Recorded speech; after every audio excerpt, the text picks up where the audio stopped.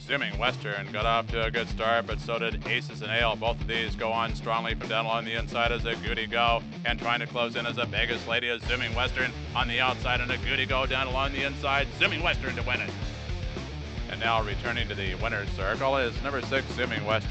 It's owned by Jaime Casillas. Our congratulations going out to trainer Vaude Ferris, saddling his first quarter horse winner here at Los Alamitos. Winning jockey is Jonathan Roman.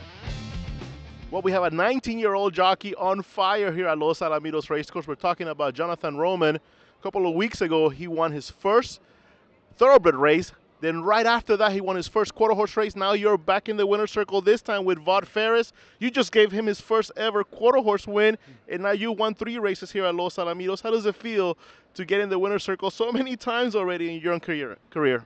Well, it feels really good. You know, we're making our dreams come true. We're going to keep on riding hard and never give up. We're going to keep on giving our 110% all the time, and that's how it's always going to be.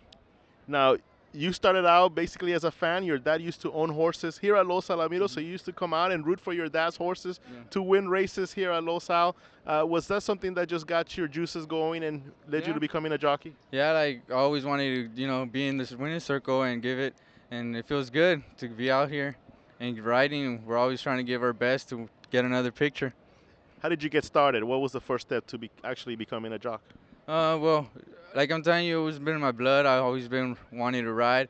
And I told my dad, like since I was little, I always wanted to ride. And he told me, all right, if that's what you want to do, we're going to give you a chance. And I started galloping horses in the ranch. People used to pony for them because I wasn't strong enough to hold them myself. And we kept on trying and never gave up. And here we are. Now, you're just 19 years old, and you just started really riding professionally for what, a couple of months? Yeah. Yeah, we were up in the fairgrounds riding mules and quarter horses. And we came here and decided to get our apprentice license and just started riding thoroughbreds. And people are giving us chances to ride quarter horses, and we're going to keep on giving our best. What's the rush of riding a horse? Tell somebody that like me, too big to ride. Tell us what's that like. Yeah, well, I don't really feel rushed. I'm already used to it. Like I feel used to it. It's just I always get ride with my heart. I always ride with my heart and give it my best. And if I know I could do it, I'm gonna keep on riding hard. If not, I'm gonna just let everything handle by itself, and the horse does basically all the job itself. And we've been working together, and these horses, I've been getting to know them more and stuff. That's why I like to come out here and gallop them in the morning to get to know them better. What's the toughest part? Competing against these jockeys here. They're pretty hard jockeys. They're top jockeys out here, and I think that's the toughest thing.